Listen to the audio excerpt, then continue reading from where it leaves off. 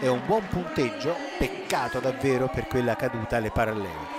Adesso attenzione signori, è arrivato il momento di Jade Carey.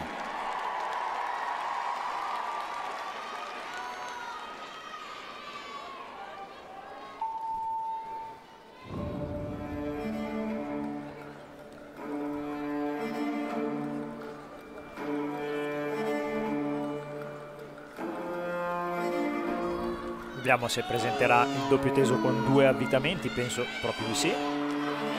Rincorsa, rondata flick, doppio teso con 2 avvitamenti, eseguito molto bene, meglio anche del solito da un punto di vista di compostezza.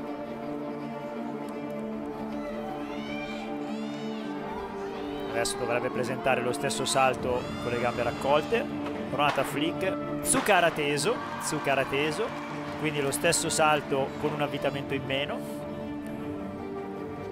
Presenterà come terza diagonale lo Tsukara avvitato. Vediamo. Salto teso smezzato, rondata flick, doppio raccolto, un po' impreciso.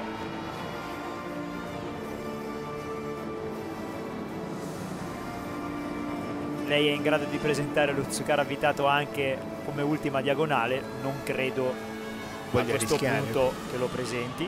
Rondata, flick, Tsukara raccolto, un po' impreciso l'arrivo, ma comunque un esercizio dalle alte difficoltà e contenuto che le permetterà molto probabilmente di mantenere una posizione sul podio.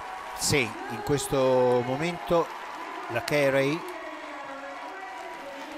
occupa non la prima posizione, è fuori per il momento dal podio. Vi ricordo che dopo la terza rotazione al comando Andrade davanti alla Jones, poi le britanniche Kinsella e Gadirova.